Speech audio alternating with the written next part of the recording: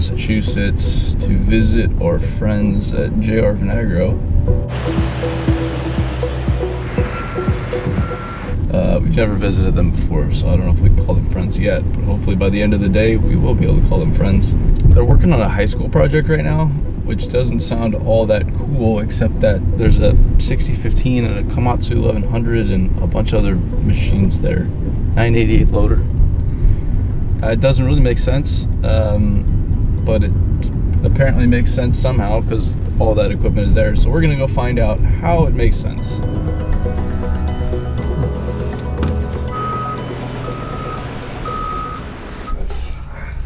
It's a 1,000,000 yards of rock export. So it's a total, the site itself, it's a 1,000,000 yard cut, and then about 850 is leaving. So like this rock that's up in here, we're just gonna kind of square this corner up, and then all this ends up getting crushed. The site gets refilled like anywhere from 5 to 8 feet. So they came down and they started way low. But yeah, so here's, yeah, this was January. We just cut the trees. Oh, wow. So that hillside up there came all the way out about 60% across the site, and then it just sloped off, and then now we're, wow. Yeah, so that's 60 feet there, another 60 feet to go, so that came all the way out like this. And Maine is doing the blasting? Yeah. Have you crossed paths with them before? Every once in a while, yeah. Yeah, they're good. Yep. They killed it. They had their first shot on January 18th, and they were done August 18th. So in 8 months, they did 800,000 yards in a freaking neighborhood. It just keeps crazy. So they said it's a once-in-a-career job, you know? Crazy. Yeah.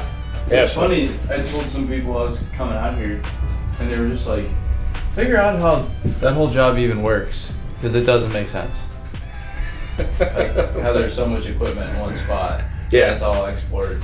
Like I said, it's, well, you'll see when we're out there, but we've gotten rid of 3 374s, and at one point we had 5 349s. So there was some overlap where we got rid of a couple of those and the 374s came. But yeah, we've dropped a lot. We had a second 988 up there.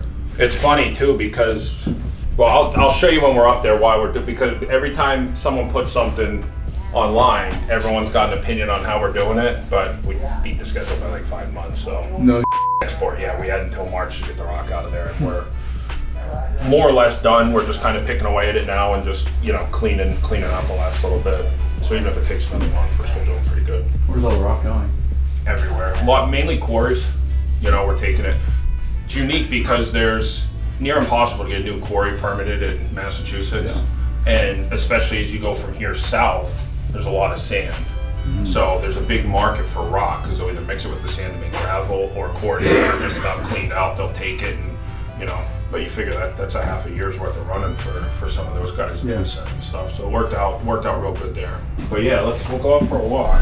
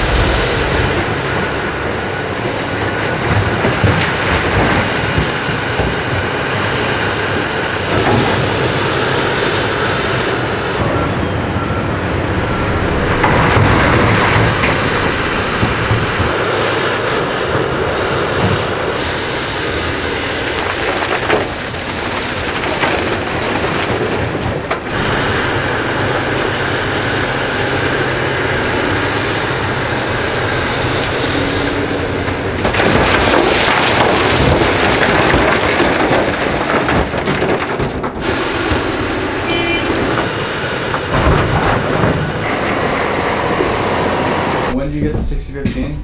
So we got it, they delivered it to our shop, I think July 13th or something, put it together, and then we got it up here, I think early August. Yeah. Because when we got the 395, we had it shipped right here, right off the boat, and it came here. It was a bit of a challenge because the job's so tight. One, they needed room, and two, when a cat machine comes from the dealer, it's freaking cherry. When it comes off the boat and they first put it together, there's definitely some stuff that they get worked out. Oh yeah. And they were kind of in the middle of everything. And everyone had a comment, and this is scratched, and they're dragging this through the rock, and we all as a group decided like probably better to get up, you know. Yeah. So we put it together down there, ran it, it actually worked out good because they were able to come out and make some adjustments before it even came to the job. Was it new? Brand new, yep. Brand new. Right from Germany, huh? Yep, brand new. But no, that's working good, you know. And it's, to be honest with you, it's the same, other than, so the 395, we've got an 85-ton rotator tow truck. We can put the 395 together with that. The 6015 took 2 cranes. But other than that, it was the same amount of time and the same amount of trucks to move the 395 as the 6015. Is it have a 9.7 yard bucket? 11.2. 11.2? Yeah. Jesus. Had to get the big one. Yeah, you got the really big one. Yeah. Okay. Yep. But I'll tell you, it's like up in this rock. So, you know, you asked about how the job, how we approach the job and everything. So what's unique here is usually in a quarry, you blast, you clean the face out for a week or 2, and then you blast again.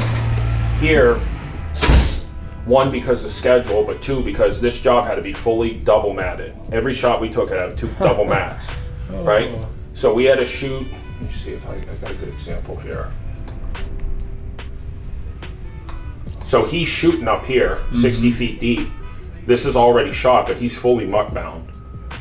So he's blasting the rock, but we're not getting that throw that you normally get. And so when we're going, although it's blasted, 1100 couldn't even touch it. So it took a lot of equipment to get that stuff loosened up, and to the loading machines, that 6015, it doesn't even flinch. And so you had to shoot it like that just for the sake of schedule? Yeah, so schedule, you simply, if we had to clean the face out and then shoot again, it would be years, it would be a lot. Yeah. The other thing is, I'll show you. Double matted because of the neighborhood, or? Yeah, it's a city requirement. That's such a pain in the. Do you guys have a scale in here, or you're just loading the trucks? The loading machine's all scales. Yeah. Oh yeah, that's pretty snug. To help make the approach make sense. What'd you guys get the 6015 for? Just to have it? Just to have it. This we do so much different type of work. There's always something to do. Yeah. So here's a good example. So this rock, see how we're digging this face out? We took the first bench off. In order for them to double mat this, we always had to leave a road in front in order to put the excavator here to mat. So that's the other reason why we were always shooting muck bound, you know.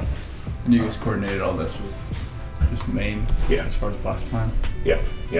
Damn. And then, you know, there's the houses, there's the houses. How many trucks do you guys have running typically? So at the height, our best day was 150. We were about 100. We were at like 100 was an average. And then we settled in at 125. We ended up breaking 150. And then as we started, because we got to leave material to crush, it's that dance of not hauling so much material out that, could you imagine if I had to tell my boss we have to bring material back here, you know? So, but anyway, so yeah, we broke 575 loads out of here was our best day. So that was like can't remember how it broke down, but it was like every 56 seconds a truck was leaving the gate.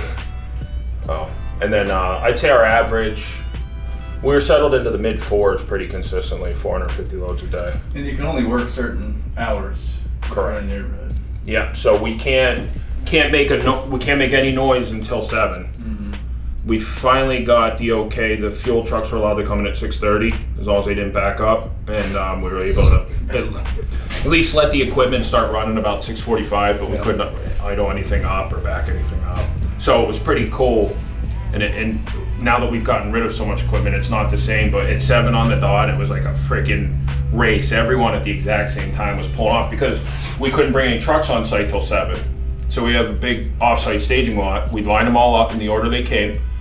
At 650, the guy that was in here when you first got here, he'd bring them down like the leader of the band, and they'd pull in. We had a time, so they were coming through the gate at 7, and all the equipment would have to get out in front of them to get up on the benches before the trucks blocked them out. Wow. That was every morning.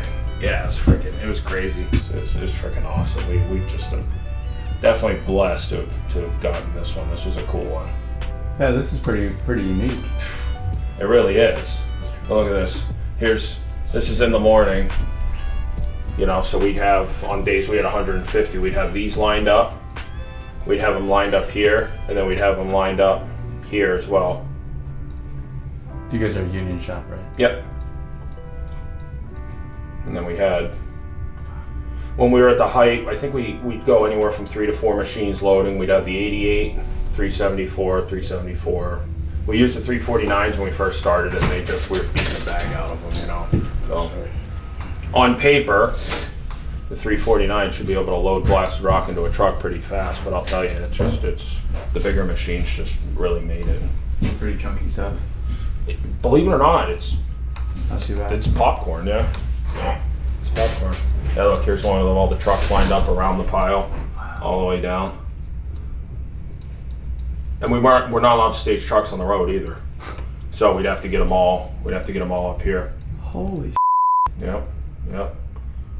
And we'd have guys at each, you know, here directing which truck goes to which machine, and it was just, there you can see 3, this one actually we had 4, we had 2 loaders. We'd have 2 loaders. We'd always add extra machines in the morning to get the first round out, and then after that, because they were going to different places, they'd split up. So, yeah, so it would be all hands on deck in the morning. All right. Yeah.